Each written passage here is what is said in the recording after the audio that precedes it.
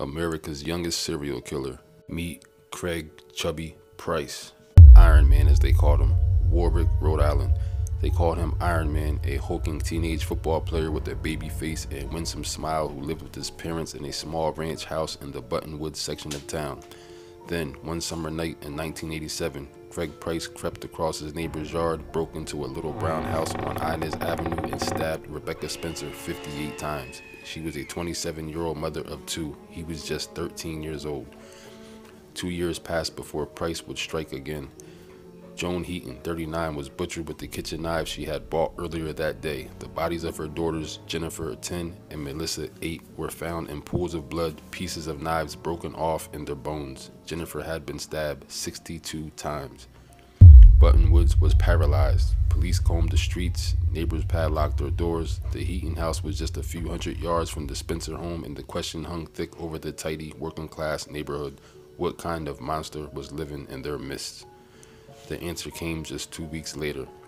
Price was a wisecracking 15-year-old who had been in minor trouble for petty burglaries, thieving he called it, but who seemed friendly to neighbors and was always surrounded by friends. Police had become suspicious after Price lied about a deep gash on his finger. They knew from the crime scene that the killer had cut himself. A bloody sock print matched Price's size 13 feet. They found the knives in his backyard shed. At the police station, his mother sobbing softly beside him, Price calmly confessed to the 4 murders. Yet, even as police and prosecutors celebrated the capture of Rhode Island's most notorious serial killer, they were reminded of a grim reality. In just 5 years, Price would be free to kill again.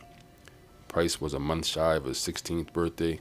As the juvenile, he would be released from the Youth Correctional Center when he just turned 21, the maximum penalty under Rhode Island law at the time. His record would be sealed. The 5'10", 240-pound killer would be free to resume his life as if the murders had never occurred. The law was on his side, and Price knew it. "When I get out, I'm going to smoke a bomber," Price yelled to the crowd as he was led handcuffed from the courthouse. Jeffrey Pine, then Assistant Attorney General, said he never felt such frustration or disgust. There was something fundamentally wrong with the system that allowed someone who killed 4 people to simply go free at 21, Pine said. And so Pine and others embarked on a remarkable mission. They would change the system so that future young murderers could be locked up for life. At the time, they would do their best to ensure that Price himself would stay behind bars long past his 21st birthday. It was an extraordinary response to an extraordinary case, and it involved every level of government, from the governor's and attorney general's office to the state legislators, the police, and the courts. In effect, the legal system would bend the laws it was sworn to uphold because, despite misgivings by some, many believed that keeping Price behind bars was simply the right thing to do. Even today, Price's taped confessions sound chillingly surreal. In a nonchalant, matter-of-fact drawl, he describes the night of terror in the Heaton home. He tells how he bit Heaton's face as he knifed her. He mimics the last sounds of the dying girls. He whines about cutting his hand. Detective Tim Colgan, who took Price's confession, went home that night and cried. Colgan had been first on the scene. Never had he witnessed such savagery, nor such lack of remorse. Detectives Kevin Collins, who assisted with the confession, had never felt such rage. He vowed to do everything in his power to prevent Price from ever walking free. For years, that was what he did. With members of the victims' families, he formed Citizens Opposed to the Release of Craig Price, or CORP. He organized rallies, launched fundraisers, appeared on national news shows and publications. Larry King Live, Time, Newsweek. CORP hired planes to fly banners in the major cities around the country declaring, "Killer Craig Price, move to your city, beware." Every time the name Craig Price surfaced, so did the earnest, angry face of a seasoned police officer warning the nation about the murderer who had terrorized his town. "Craig Price is a serial killer, stopped temporarily at 4 killings," he said. "He should be locked up for life." Many in the state agreed. Within a month of Price's arrest, the state legislature passed a law allowing juveniles to be tried in adult court for serious crimes. The same measure had failed in 2 previous occasions, but the law couldn't be applied retroactively to Price. Collins and Pine knew they needed to do more.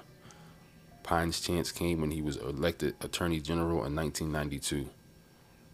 He pushed for legislation to allow judges to consider criminal records in deciding whether someone should be committed to a psychiatric hospital, known as the Craig Price Bill. It passed in 1994.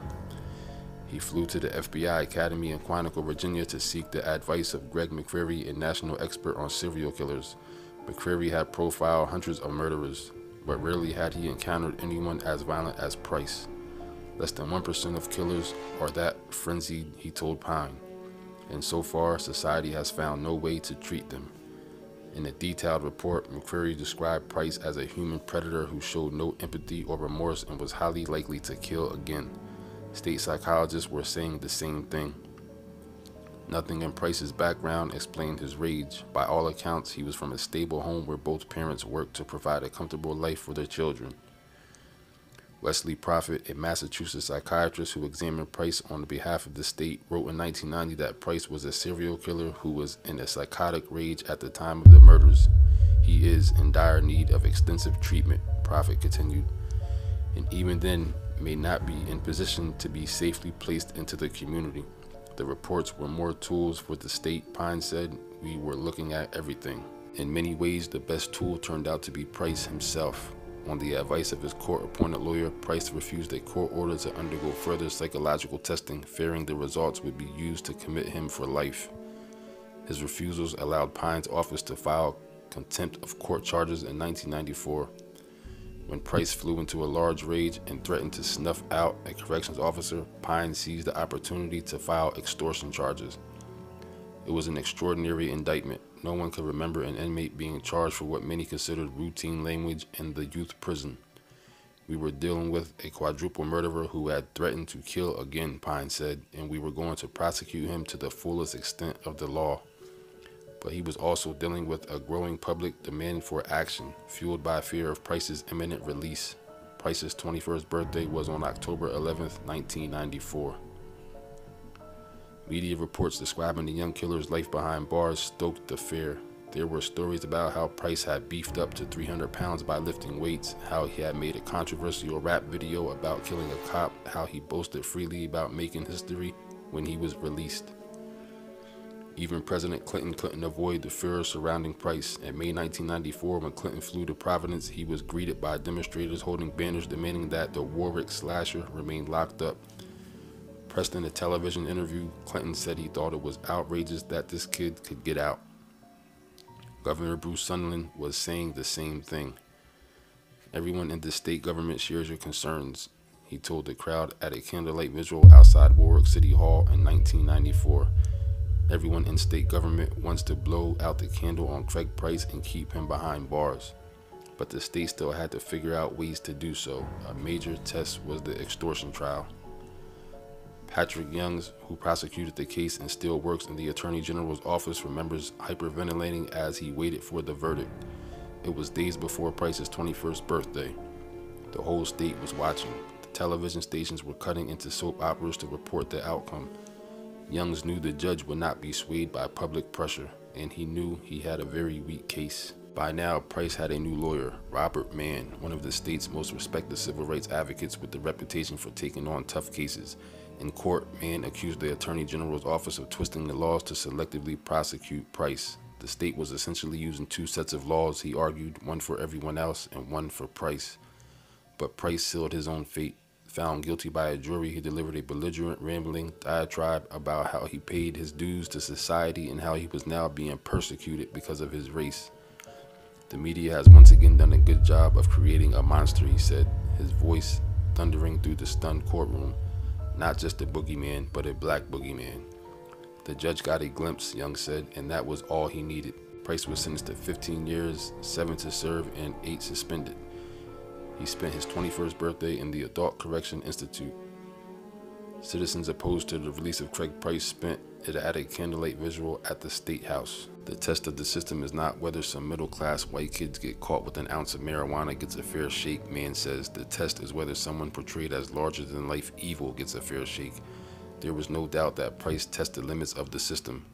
People said we bent the system, Young said. We didn't. We did our best within the rules. For more than a decade, the state continued to find creative ways to charge and convict Price. The criminal contempt charge stemming from Price's earlier refusals to submit to psychiatric testing went forward and brought a 1-year sentence, even though on the advice of Mann, Price has since agreed to the tests. Fights in prison had led to assault charges. The state even took the unusual step of charging Price with violation of probation while he was in prison. Every conviction added more time, and every conviction brought more headlines about the state's tireless efforts to protect the public from Craig Price. Several appeals went to the state Supreme Court. Always, Price lost. Mann wasn't the only one who questioned the lengths to which the state went. Mental health advocates had bitterly opposed the law allowing courts to consider criminal records and commitment proceedings. The state branch of the American Civil Liberties Union consistently criticized the state's tactics. The pressure that was brought to bear to keep him in prison is the same pressure that condemns innocent people to prison and to death, Stephen Brown, the branch's executive director, said in 1994. Yet lawmakers, prosecutors, and judges were faced with an agonizing dilemma. What should society do with the psychopathic killer it cannot legally lock up for life?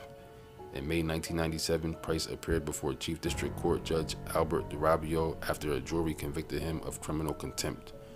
3 years earlier, DiRabio had sentenced Price to 1 year for the same charge, believing it was the maximum he can impose. Subsequently, the Supreme Court ruled that judges had unlimited sentencing power in such cases. At 77 and still head of the district court, DiRabio is the respected elder statesman of the Rhode Island judiciary.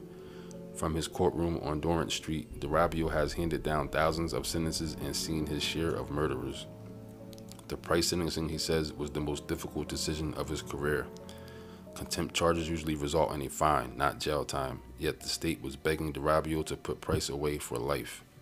DiRabio could weigh the public health and safety but not public fear. He could take into account the murders, but he could not sentence Price for those crimes. I did not feel that I could, in conscience, sentence him to life on a contempt charge, DiRabio said. And so he gave 25 years, 10 to serve, and the remaining 15 years if Price got into trouble or refused treatment. I felt that to put him on hold for 25 years would be put a hold on many, many things, DiRabio said, and maybe in that time some form of treatment could be found.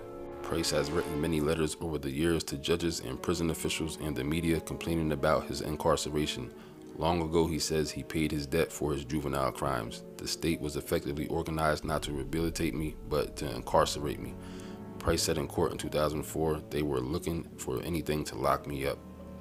Many felt that was true, but the state had no other choice. We had a unique combination of the state's most heinous crime committed by one of its youngest criminals, Pine said. It was a chaotic, emotional time, and I think we did a good job of making the system work. There is no doubt that Price left a lasting legacy on the juvenile system in Rhode Island. Today, a 15-year-old serial killer would immediately be referred to adult court and likely sentenced to life without parole. There are currently 10 juveniles in prison or waiting trial in the Adult Correction Center. Price himself ended up in court many more times for assault, violation of probation, and various appeals. In 2004, he was transferred to the Florida Department of Corrections as part of a routine interstate transfer. Florida prisons officials refused to allow him to be interviewed, citing security reasons. On April 4, 2017, Price can be seen on the prison video attacking fellow inmate Joshua Davis.